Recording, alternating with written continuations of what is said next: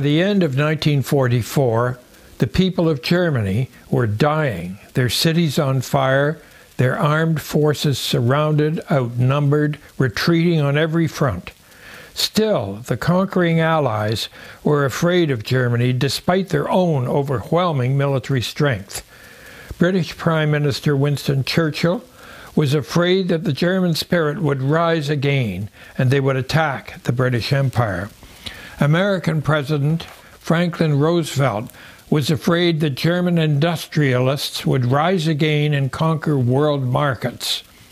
Soviet Premier Joseph Stalin was afraid that German fascism would rise again and destroy communism. As Allied tanks were racing into Germany in September 1944, Churchill and Roosevelt met in Quebec City to decide what to do after the war was over. They discussed a plan to pastoralize Germany, which meant in reality to keep on killing Germans for years after they had surrendered.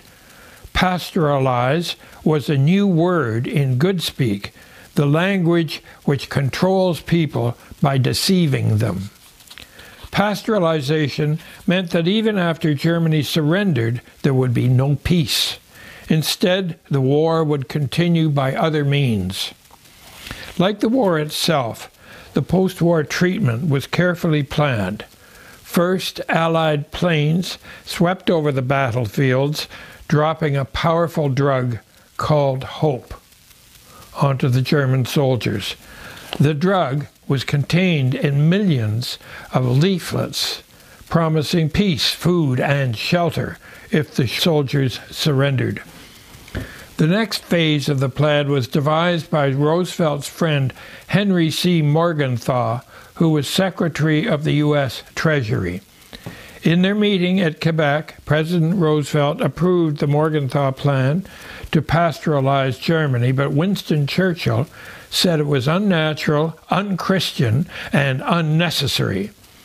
Then Morgenthau persuaded Roosevelt to offer Churchill an enormous bribe of $6 billion to approve the plan.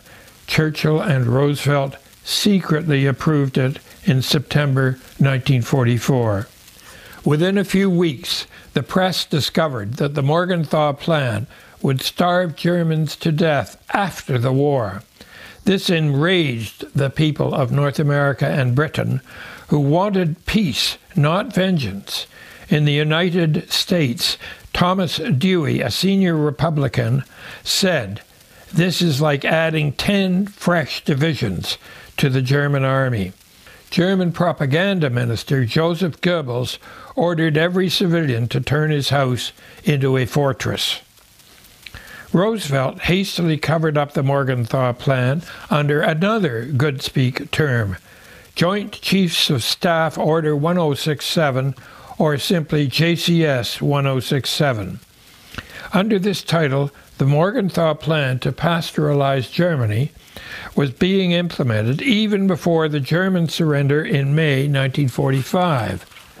The Allies said in a press conference in March 1945 that their many millions of German prisoners would be protected by the International Red Cross under the Geneva Convention. Now, no more killing, no more casualties. But the Americans prevented the Red Cross from visiting the starving prisoners. Trying to give this treatment legal justification in March 1945, General Eisenhower, Allied commander in Western Europe, asked his commander in Washington, General George Marshall, to invent a new category called Disarmed Enemy Forces, DEF. This was more Goodspeak, meaning that many German soldiers lost their precious right to visits from the Red Cross camp inspectors under the Geneva Convention. When that right was abolished, Eisenhower could hide the deadly conditions in the U.S. Army prison camps. The prisoners were routinely deprived of shelter, medical aid, and food. Some did not even receive water for days. Once they were designated Disarmed Enemy Forces, DEF, instead of prisoners of war, they were entitled to nothing. Joachim Bouff, as a young lieutenant, was a prisoner first in Budrich, then in Rheinberg. Also die Verwundeten, die da waren, so wie ich es erlebt habe, wurden nicht versorgt. Well, from my own experience, I saw that the wounded were left unattended. No one cared. We were treated just like cattle. There was no camp, just the Rhine meadows, which later turned into a swampy morass. There were no tents or shelter of any kind, and they had robbed us of everything. We were all freezing, shivering with cold. We were standing, lying, squatting, and so we huddled together like football players. We tried to find a dry spot and lay there, in the open, of course. Die Fußballspieler zusammengerollt und haben da versucht, eine trockene Stelle zu finden und haben da draußen gelegen. Das war so, das haben ältere Leute alle nicht überstanden. That was how it was. There were older people who did not survive all this. We got almost nothing to eat, let alone a hot meal. For the first approximately 100,000 people, there was a single source of Rhine water. It was a pipe as thick as one's arm through which Rhine water was pumped, running continuously. And there, if you were lucky, by jostling in the muck, you could just fill a little tin can with Rhine water. The result was an outbreak of diseases, typhoid fever, which I contracted as well. Da das Rheinwasser rauszuholen. Was das für Folgen an Typhus und habe ich auch gehabt. The main preparation the Americans made for most prisoners was to erect barbed wire fences around swampy meadows along the Rhine River. Everyone in Germany wearing a uniform including streetcar drivers, foresters, wounded men in hospitals, and their nurses was taken to the barbed wire prison gates, stripped of identity markers, robbed of their valuables, and abandoned in the mud. Die Plünderungen sind nachher im sogenannten Lager, tagtäglich. Das gehörte zum Tagesablauf. Later, lootings happened every day in the so-called camp. During the daily roll call, U.S. soldiers, one with a machine gun and another robbing the people. Everything had to be shown. Wedding rings, medals, military, decorations of honor if you had them. They had them all over their bodies, the rich watches all the way up their arms. Die Uhren hatten sie bis oben an den Arm. Also alles, was sie nicht interessierten, schmissen sie in den Dreck. They took everything, and what did not interest them, they threw in the mud. They said, that ring can't be pulled off. And so they drew a knife and simply chopped off the finger. Hidden from the Red Cross and journalists, the Americans began to keep false records of the prisoner totals, including transfers, additions, and so on. But there was a strange category marked Other Losses. The meaning of this term was explained in 1988 by Colonel Philip S. Lauben, Chief of the German Affairs Branch of Army Headquarters. Other losses meant deaths and escapes. And the escapes were very, very minor, fewer than 1/10%, Colonel Lauben said. Washington ordered Eisenhower to keep the situation in the camps secret. The message to him read, Germans are responsible for feeding and maintaining disarmed enemy troops. There should be no public declaration regarding status German armed forces or disarmed troops. But the prisoners themselves were well aware of their status as they stood in the open fields in the mud. Als wir also aus den Wagen runtergetrieben wurden, wurden wir auf diese Wiesen in ein... So when we were shoved off the boxcars, we were driven into the meadows in a big pack. And at the very beginning we were told over the loudspeaker, you are not regular prisoners of war, you are disarmed enemies, and therefore do not fall under the Geneva Convention. Entwaffnete Feinde und fallt deswegen nicht unter die Genfer Vereinbarung. And we were also told, to make things perfectly clear, on Eisenhower's order, in English and in German, that they had not come to free us from National Socialism, but to eliminate Germany once and for all. Uns vom Nationalsozialismus zu befreien, sondern wir sind gekommen, Deutschland endgültig auszuschalten. At first, Eisenhower had been told to feed his prisoners from small captured German stocks, not from the abundant American supplies. But a few weeks afterwards, on May 8th, Eisenhower, as military governor of Western Germany, sent out this contradictory message to all German citizens through their local governments. Under no circumstances may food supplies be assembled among the inhabitants in order to bring them to the German prisoners of war. Those who violate this command and nevertheless try to circumvent this blockade place themselves in danger of being shot. Not knowing this order, 16-year-old Irene Baltz learned of the terrible need in the camp near her home in Heilbronn and took her aunt's basket full of food collected from local farmers to the camp. So we said, oh, that will be wonderful. Now those guys have at least something to eat and they can share it with others. So we went up there and we seen a American soldier which guarded, you know, there are many of them, but he was there where we came, and we asked him if he would give that to the prisoners, and he said, oh, sure. So he went and then he opened the door and we followed him and we seen how he walked in, and he put it on one of those holes very close by. And so all of a sudden you seen 2, 3, 4 guys crawling out.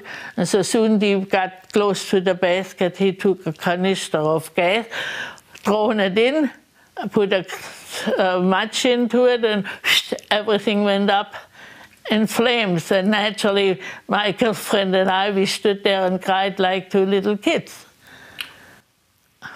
Eisenhower's new orders were so strictly enforced that one U.S. Army guard named Martin Breck was told that he would be shot if he gave bread to the prisoners.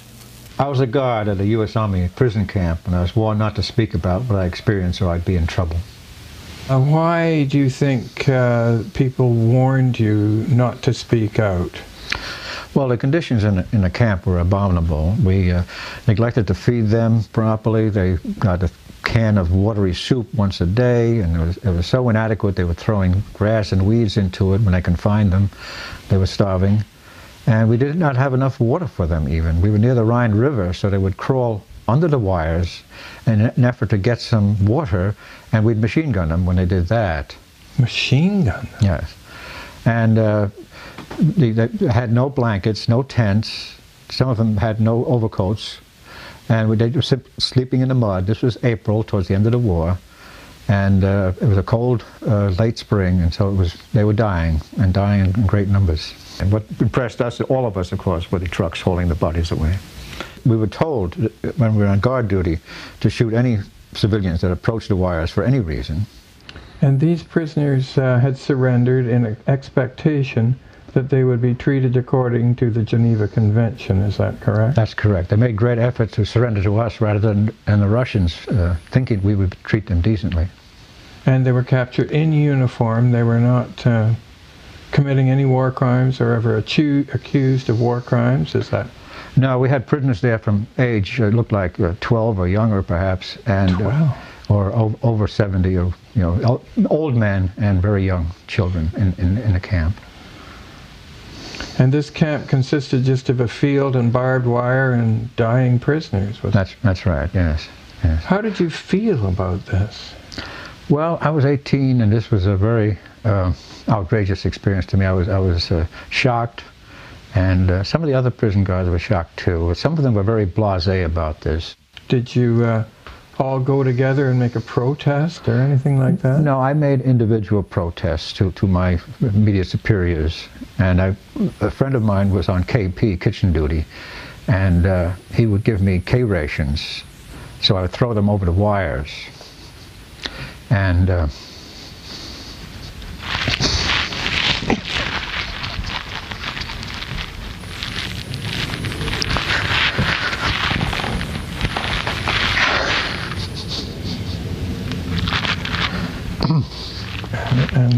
I've kept silent so long. It's been repressed so long. And so I'd be threatened. with court-martial. And finally, when I kept doing this, one officer in exasperation threatened to shoot me, but of course this probably was hyperbole, but it seemed to be a very strict order that they were following. One of them bothered to explain to me that they were following orders too, and this is the way it should be, and I dare not oppose them. Perhaps it was not hyperbole.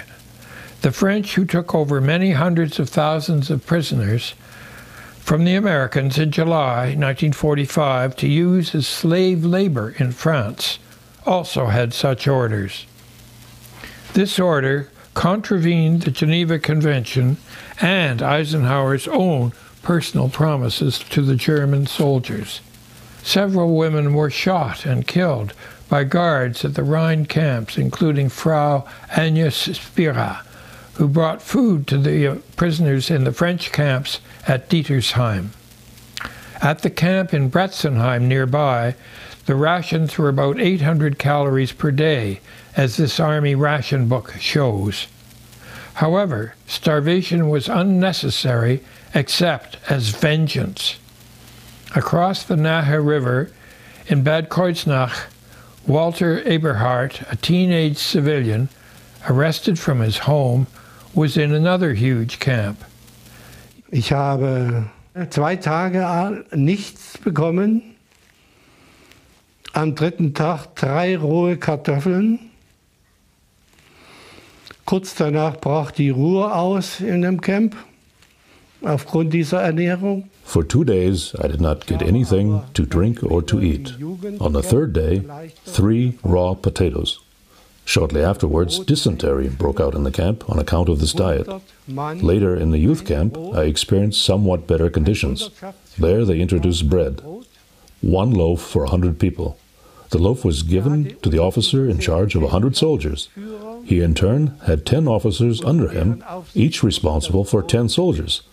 Under their supervision, the bread was cut into 10 parts, and the officer in charge of 10 soldiers went to his group and again divided this 10th of the loaf. This is how they introduced bread. Dann wieder in 10 Teile. So wurde das Brot eingeführt. Joachim Buff describes the extensive food supplies in his camp at Rheinberg. Die Versorgungslage mit dem Essen war, wenn man... The food supply situation was like this. From the enormous mountains of food cartons stacked as high as a house, partly from German stocks, it appeared as though the food situation was excellent. Several times I saw that those handing out the food were sitting high up there on the boxes.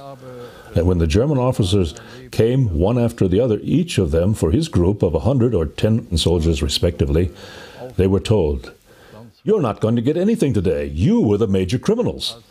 And then we returned to the starving and said, "We got nothing." Für die je Hundertschaft bzw. je Zehnerschaft hieß es, ihr kriegt heute nichts, ihr wart die Hauptverbrecher. Und dann kamen wir zurück zu den hungernden Leuten und sagten, wir haben heute nichts bekommen. Britain and Canada had 2 million German prisoners who suffered far less than most others, although camps over Vichy and Aurich were hellholes of neglect and disease. Some German prisoners were seriously maltreated in the interrogation center in Bad Nendorf. Most prisoners were discharged in time to help with the harvest of 1945. The deadly conditions in the American camps were not confined to those along the Rhine, but prevailed among all 200 American camps in Germany. Major General Richard Steinbach, then a colonel in the United States 7th Army, took over a camp at Heilbronn, built for 200,000 prisoners. I was deputy to General Van Leer, who was deputy theater commander to Eisenhower. In 1945, it became obvious that the POW camp at Heilbronn, which was in our area, was very badly managed, and they weren't being treated properly. It was crowded, more people than they should have had. We saw The men dug holes in the ground. Were some of the men sleeping without any shelter at all, in holes in the ground? Yeah. They were? Most of them. Most of them. They got about 1,100 calories a day. And is that enough to support life? No, it takes 1,700 calories to support life. What did you think when you saw these conditions? I thought they had to be corrected. I ordered the U.S. camp commander to get supplementary rations. Have you ever heard of the Morgenthau Plan? Yes. Do you know what the plan meant? It meant starvation for the German POWs and the German population. When did that plan start operating, do you know? Immediately after the war. A little while later, Steinbach was sent to the U.S. on medical leave, and the shortages began again. Dragging the corpses out of Heilbronn was such a big job that the army set up a sham hospital near the camp entrance where moribund prisoners would go to die. The guards wouldn't have to drag their corpses so far to the trucks. The chief medical officer in the sham hospital at Heilbronn was a private, Daniel McConnell, who had no medical training, no doctors, and no drugs beyond aspirin. After the war, the U.S. government awarded him 100% medical disability for post-traumatic stress disorder, largely because of his experience at Heilbronn. The Americans were not the only ones punishing Germans. More than 750,000 prisoners were delivered half dead to the French army to use as slave labor in France. The Americans transferred them in crowded, closed boxcars, along with coffins and boxes of quicklime to disinfect their corpses. The French sent thousands of prisoners into minefields with no training and inadequate equipment to dig up mines. Many of them were blown up. The French camp smelled so badly of decaying bodies and latrines that journalists noticed. Le Monde of Paris published in the autumn of 1945 a report by a bright young writer named Jacques Bacque. As one speaks today of Dachau, in 10 years, people throughout the world will speak about camps like Saint-Paul-des-Joux, where 17,000 prisoners were dying so fast that within 2 weeks, 2 cemeteries of 200 graves each had been filled. This is a death rate of over 65% per year. In Europe at the time, the death rate among civilians was under 2% per year. In other words, for every normal death in Europe, 30 surrendered Germans died at Saint-Paul-des-Joux. Fauvet goes on. People will object that the Germans weren't very particular on the matter of feeding our men, but even if they did violate the Geneva Convention, that hardly seems to justify that we follow their example. Representative Jean-Pierre Pradevant of the International Committee of the Red Cross visited the French camp at Torrey-les-Pins in late September 1945, took photographs of the starving prisoners there, and wrote a report in which he said that the 200,000 prisoners in their present condition would not survive the coming winter. The commander-in-chief of the French camps, Major General Louis Buisson, wrote, "They were given enough food so that they did not die too quickly." Wolfgang Heinrich, 17 years old, was shipped from Rheinberg to a camp in France. In Le Mans schossen manchmal die Bewachungssoldaten, das waren Franzosen, die schossen einfach mal so aus Spaß ins Lager nachts. Und in Le Mans, the guards, they were French, sometimes fired shots at random into the camp at night, just for fun. And well, it seems that Most of the food was moved away, for food was so scarce in Le Mans that we became really weak. If you wanted to stand up, you had to hold on to a tent pole, so undernourished we were, even as young guys. Washing was impossible, and there were no toilets either. Instead, there was only a plank in front of a hole, and if a man was too weak to sit on it and fell over backwards, he was gone. Und wer da in schlechtem Zustand sich draufsetzte und hinten überfiel, der war weg. The French camps became known as les camps de la mort lente, or slow death camps. In the summer of 1945, the Morgenthau Plan was incorporated into the Potsdam Agreement among the victorious Allies and was signed by Truman, Churchill, and Stalin. It turned vengeance into official policy, sanctioning the hatred which European civilians already felt. More than 16 million people in East Prussia, Silesia, Pomerania, and smaller areas were expelled by force from their land and their houses. They had to leave most of their possessions behind. The little they could take with them was piled high on wagons, handcarts, and even baby carriages. As the farmers trudged along the highways, their cattle followed in the fields beside them.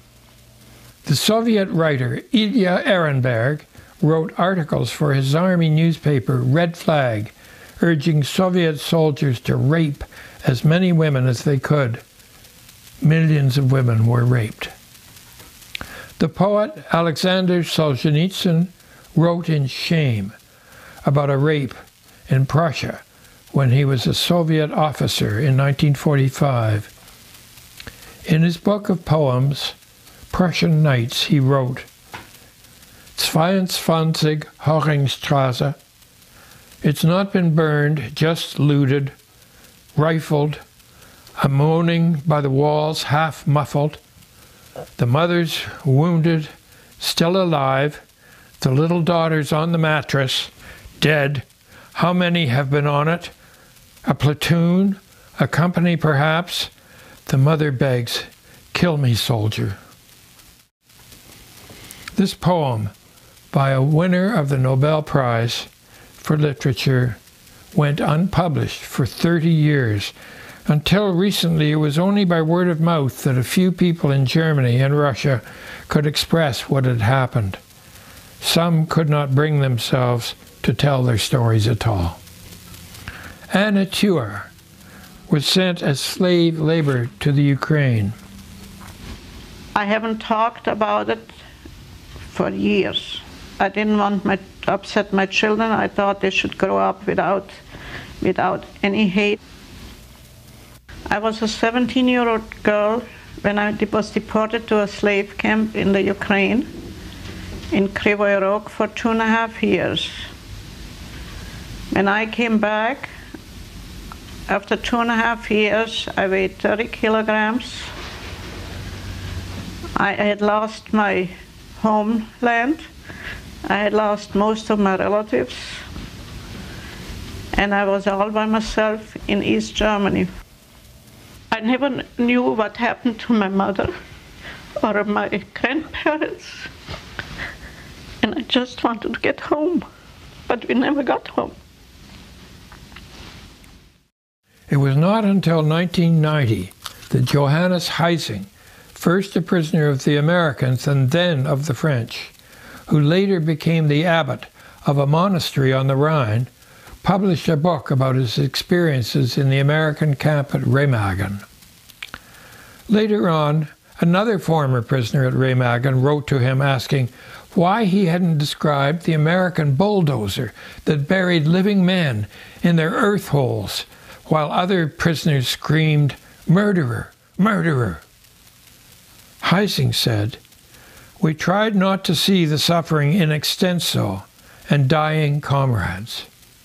The horrors of the camp and occupation themselves imposed a form of censorship because the human mind protects itself from cruel memories by refusing to store the worst images." Even in the German Bundestag, a quarter of a century later, self-censorship canceled reality. The foreign minister, Willy Brandt, told the Bundestag in 1969 that the Foreign Office had to go into the book publishing business so that he could instruct a group of German authors in how to write about the 1.5 million soldiers still missing after 24 years. He told the whole nation that this was to prevent the authors from provoking a public discussion at home and abroad, which would open old wounds and would not serve the reconciliation efforts of the Federal Republic's foreign policy. At the highest levels of the German government, it was therefore official policy to say that only the Germans were guilty for the war. Only German atrocities would be counted. Education and the media were severely controlled so that the new generation grew up believing that their ancestors were uniquely criminal on a global scale. This good speak policy towards history is still enforced today. In Germany, what is known is not true, and what is true is not known. But Konrad Adenauer, who in 1945 was the mayor of Cologne, had not learned good speak. In 1945, Adenauer told an American Army officer to his face that thousands of prisoners had died because they were held in American camps in conditions contrary to the Geneva Convention. He quoted ordinary Germans as saying that the Americans were not much better than the Nazis.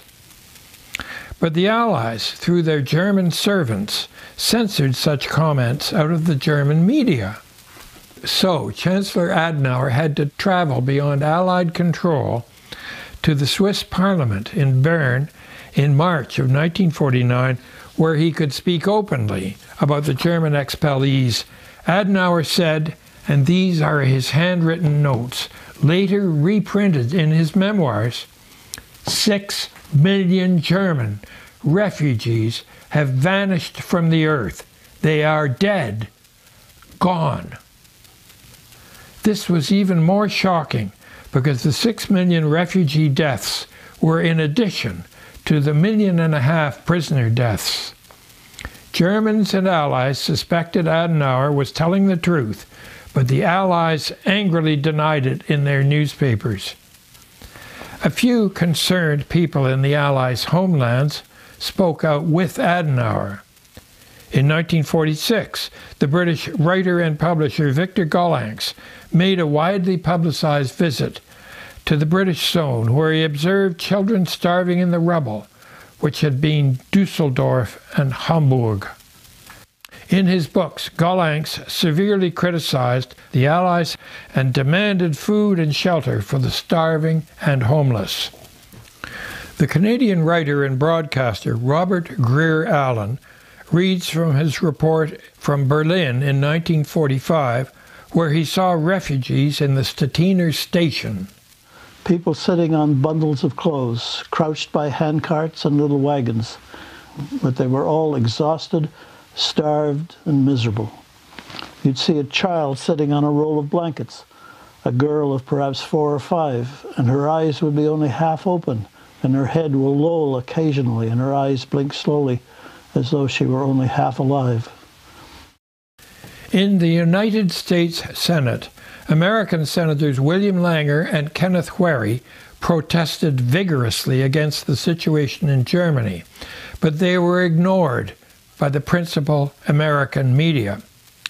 So they went to see President Truman to persuade him to appoint Herbert Hoover to lead a famine relief campaign.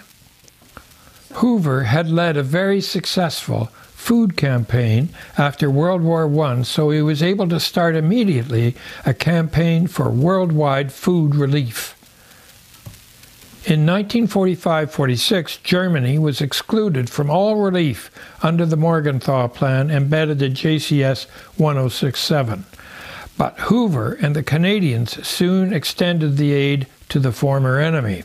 The Canadian government under Prime Minister Mackenzie King committed so much food to the worldwide program that the government had to keep rationing Canadians' food until 1948. Canadian cabinet official Mitchell Sharp said, when asked why the government did this, "Why, it's what we do." In other words, he was saying, this is what people do. They always help each other unless they're prevented by force majeure, such as war. This enormous relief campaign was carried out by the American and Canadian people with some help from Argentina and Australia. Hoover Speisung, or Hoover food, served to children in schools, is remembered by many Germans still alive today. One child sent thanks to Herbert Hoover with this map, showing the route the food took by train and ship over the Atlantic to a school in Hamburg. But afraid of public opinion at home, the Allies had to hide what they were doing in Germany, so they also had to hide that the Allies themselves were causing the suffering. Therefore, the tremendous efforts of the food campaign went mainly unrecorded for 50 years, while writers and filmmakers in the West published thousands of films and books on their favorite theme, Germans as savage killers rampaging throughout the world, and they are still saying that. After Konrad Adenauer became the Chancellor of West Germany in 1949, he decided to investigate the rumors of mass deaths among the missing prisoners. He appointed the Ausschuss für Kriegsgefangenenfragen, or Commission into the Prisoners of War question, which in 1953 produced the names of over 1,154,000 German prisoners still missing or not accounted for after 9 years of so-called peace or pastoralization. The Adenauer government deposited this list of missing POWs in the United Nations in New York, asking for action. Nothing was done, although scores of monuments to German crimes have been erected in Poland, Germany, France, England, Canada, and the United States. Because of Cold War hostility, Adenauer's prisoner survey was incomplete in East Germany, and later surveys, including East Germany, showed that the true figure of the missing prisoners of war was between 1.5 and 2 million dead in camps of the USSR, the USA, and France. Among the civilians in all of Germany, disease and starvation drove the death rate higher than it had been since the Middle Ages. In Berlin in the summer of 1945, the death rate among babies and infants was almost 100%. The few tiny survivors faced a death rate 10 times the rate in the rest of Europe. Eva Berk was the young mother of a baby herself in a small town in Thuringia in 1945. I had ration card number 2, and I was hungry all the time. It hurts in your stomach. It aches like you have a bad toothache in your stomach. All the time. Where would a soldier would have met an older man who had ration card number 5, which you could almost figure out on paper when he was going to be dead of starvation. For years, the Allies imposed severe trade restrictions on the Germans to impede their recovery. Communication between the occupied zones was banned or reduced, making it impossible for normal business to revive. The Allies lifted all machines from many factories and carried them away. The press was discouraged from reporting these events. According to Herbert Hoover, he could believe only 1/10 of what he was told by the Morgenthau people, who reported in good speak even to him. Homegrown German food was stolen, along with wood, coal, and almost 1/3 of Germany's best farmland. Over $20 billion in reparations were exacted. That was the amount that the Allies admitted that they had taken, but the true amount was much greater. The American historian John Gimble found that the Allies were hiding thefts between $4.8 billion and $12 billion in intellectual property alone, plus billions more in confiscated foreign assets, shipping, machinery, food, coal, and timber. The men having been killed, imprisoned, maimed, or enslaved, the women took over. These Trümmerfrauen, or rubble women, knocked mortar by hand from every single brick to rebuild the demolished cities, brick by brick. Starving mothers among them cared for their hungry children in basement ruins, meagerly supported by the food relief from North America. The situation in Germany was bizarre. The Allies were wrecking factories but demanding reparations from German industry, starving the people but forcing them to work, wreaking deadly vengeance but feeding them from sympathy. The more that the Holy Alliance covered up their crimes with good speak, the more they relied on good speak. The more they relied on it, the more they believed it themselves, until they literally did not know what they were saying.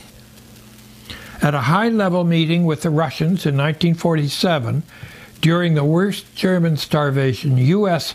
Secretary of State George Marshall was so misinformed that he told the Soviets at the table that the Americans had taken only $10 million in reparations, whereas economist historian John Gimbel said that they had taken more than $5 billion worth, which is 5,000 times as much. The Soviets and the Americans each accused the other of lying about their reparations as the Germans starved to death in the streets outside the door. Unable to speak to each other honestly, the former Allies mistrusted each other so much that the Western Allies began strengthening Germans in the 3 Western zones so they could become allies against the Soviets in the East. The Western Allies reduced reparations, reformed the inflated currency, permitted immigration, and restored communications, although they did not restore free speech. The West Germans began the Wirtschaftswunder, or economic miracle. Starting with starvation and rubble and virtually no natural resources, the West Germans within 15 years had achieved the economic primacy in Europe that the Allies had fought for 2 world wars to prevent. Soon the Germans were once again among the richest people in the world. They thus proved that for the Allies to resist German economic superiority, war was pointless. And for the Germans to gain superiority, war was not necessary. People everywhere admired the Germans for their amazing achievements. No one asked why they so recently had been starving and destitute. If the historians of the Holy Alliance wrote anything at all about Germany immediately after 1945, they blithely passed over millions of German deaths to praise the Nuremberg trials of Nazi leaders.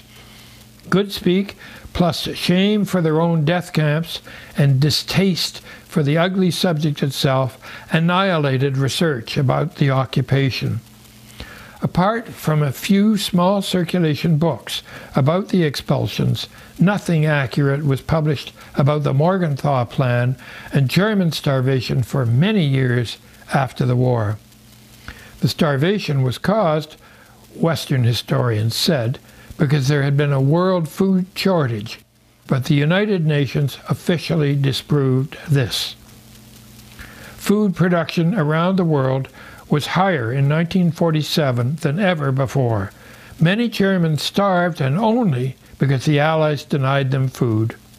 Millions more Germans died of Allied action after the war than during the war, but nothing was accurately recorded until 1989. During the war, the German government counted about 4.5 million dead soldiers and civilians.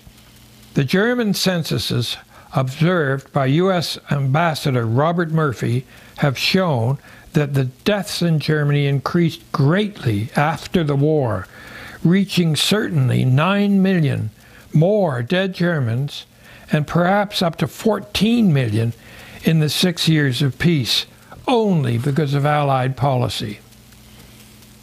We can never be sure of the total number because the Allied governments covered up this tremendous national slaughter and are still doing so. As the U.S. naval officer Dr. Albert Benke said, Germany was subjected to physical and psychic trauma unparalleled in history. Then in 1989, from faraway Canada came a book entitled Other Losses, revealing that over 1 million German prisoners had died in French and American camps, 10 times as many as fell in the fighting in the whole west of Europe in 1940 to 1945. The foreword to Other Losses was written by a senior United States Army historian, Colonel Ernest F. Fisher. This eminent American authority stated that the French and American armies had casually annihilated about 1 million men, end quote. Other Losses, the book, caused a scandal among politicians, diplomats, journalists, and academics in Western Europe and North America. At first, the senior American writer on Eisenhower, Stephen E. Ambrose, supported the findings in Other Losses. After reading the book in manuscript, he wrote, "I have now read Other Losses, and I wish I had not. I have had nightmares every night since I started reading.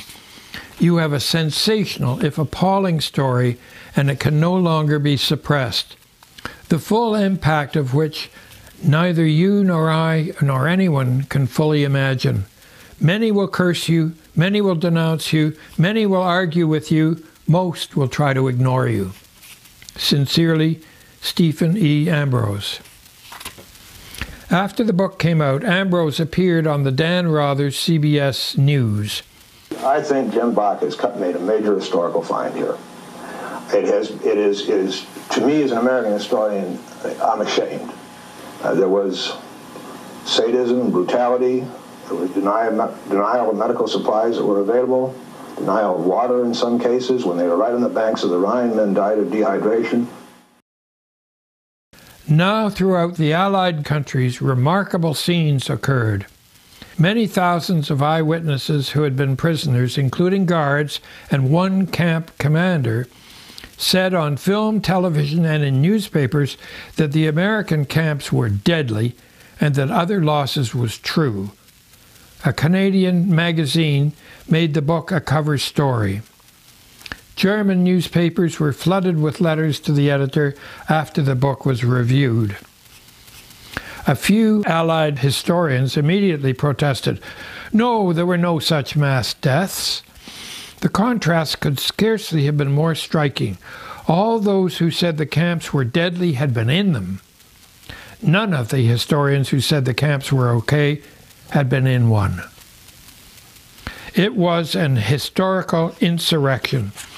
The voiceless and powerless victims, who had long been silenced by the powerful few, suddenly rose as witnesses against them.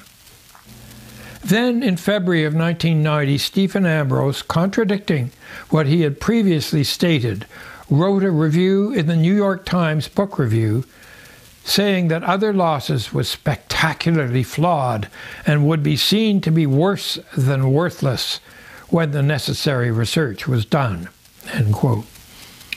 Sir Michael Howard, in the Times Literary Supplement in England, admitted that he was an innumerate historian, incompetent to judge the book's crucial statistics, but he nevertheless knew that they were wrong because they could not meet his standard of inherent probability. Sir Michael did not define his standard of inherent probability, which was just as well, because standards are fixed and probability varies, so the two are incompatible. This helped to impose only one view of history, namely that harsh view of Germany imposed by the Holy Alliance in 1919 reinforced in 1945 and still in place today.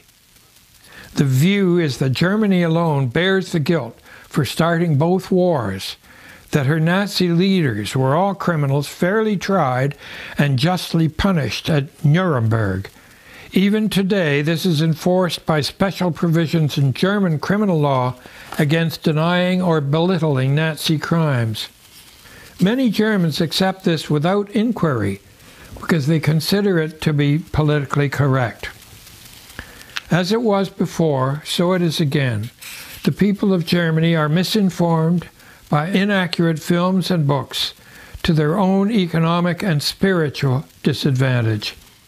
As it has been said by Bundeswehr officer Max Klar, quote, Germany is a nation of wounded souls, quote. And when one generation writes history down wrong, the next may want to fix it with a bomb. Lying and spying go on everywhere, but they also have a local habitation, and the name is Military-Industrial Complex, which now controls the Holy Alliance of Britain, France, Canada, and the USA, victors of both wars against Germany. President Eisenhower explained the term in his exit speech in January 1961. Good evening, my fellow Americans. We have been compelled to create a permanent armaments industry of vast proportions.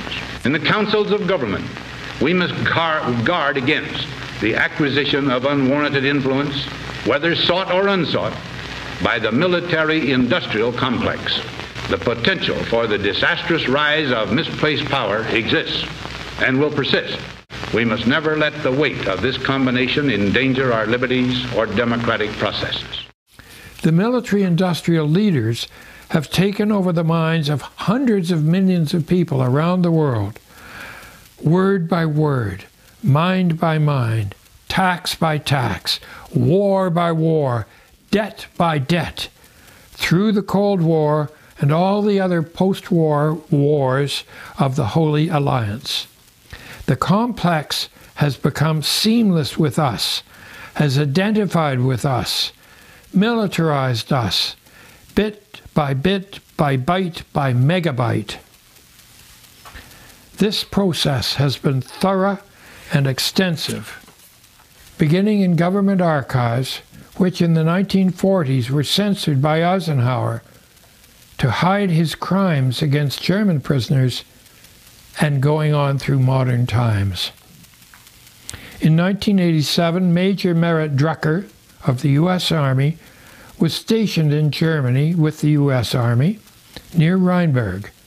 He then discovered from a German ex-prisoner that there had been a huge POW camp near Rheinberg. We were never told anything about this phase of U.S. history. Most of the education that we had about the Second World War or the fate of the German people just kind of skipped over this. I'll be very honest with you, it's a disgraceful period in our, unfortunately, our Army history and our U.S. government history. But in the Rhine Meadow camps, it's almost an unrelieved story of human misery and suffering. Unfortunately, as I understand it, the situation in Germany is such that any effort to open up the subject of the Rhine Meadow camps, to conduct ceremonies, or to locate the graves is considered almost far right-wing. It's extremely difficult for German political leaders, elected or appointed officials, to delve into this subject without being immediately accused of being neo-Nazi or sympathizing to the far right. The subject is a forbidden subject for the most part in Germany. And in the United States, it's a subject we don't want to write about and don't want to investigate. So for these reasons, the subject has been covered up to an extent. Just denial of it, not looking at it, not researching, destroying records is one way that history can be covered up. We need to do history better. We need to do military history in an accurate, objective fashion. The accuracy and honesty of such brave men as Colonel Fisher, Alfred de Sias, Edward Snowden, or Julian Assange are obvious, but we scarcely notice because we rarely feel the insidious, slow takeover of our minds, word by word.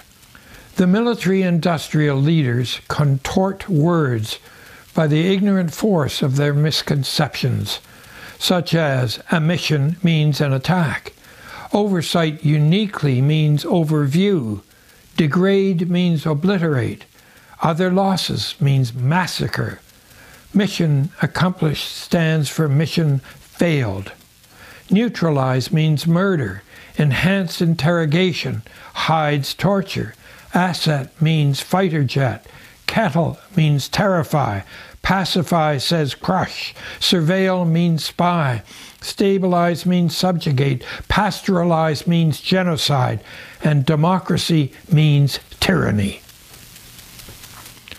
These changes were conceived by the military-industrial leaders and later spread by infected journalists. Every time you use or understand one of these words, a few synapses of your memory are infected. Every time you hear the word torture and you ease your conscience by translating it to mean enhanced interrogation, you are spreading the infection in your brain. The infected synapses spread the virus until your earlier version of yourself has mutated into a newer version of yourself, and you have become what you did not want to be. You are one of them. This gradual seizure of power over us is not a hostile takeover, but a merger between the power elite and the flattered masses who loved to believe what they were told at the end of each of our post-war wars. We were victorious because we were virtuous, which has now become we are virtuous because we were victorious. To maintain the virtue of the Holy Alliance, ratified at Nuremberg, we continue to maintain the criminality of Germany. That is why, astoundingly, there is no peace treaty for World War II between the Holy Alliance and Germany. That is why the Holy Alliance blames the Germans for starting the war and for their evil deeds in their concentration camps. That is why there are still 100 American military bases in Germany. That is why Germany has paid hundreds of billions of dollars to its victims. Why it places armaments at the service of the Allies and Israel. Why the UN Charter to this day identifies Germany as a hostile state, and that is probably why the bankrupt United States government is so reluctant to return the 300 tons of German gold deposited there for safety during the Cold War. Germany, the obedient servant of the Holy Alliance, has nevertheless become one of the most popular, progressive, and prosperous nations of the world. The United States, secure, prosperous, and popular around the world in 1945, is now to many people a frightening and discredited warmonger. The Allies forced lessons on the Germans by murder and by defeat. Learn some humility, correct your faults, apologize for your crimes, compensate your victims, and reduce militarism. We might help the Germans of today to realize that they are still enchanted by stories of their guilt. It would be healthy for those of us in the Holy Alliance to seek forgiveness from the Germans for what we have done. The Germans have learned lessons from their atrocities. We have learned nothing from ours. Perhaps we will soon. One day we must.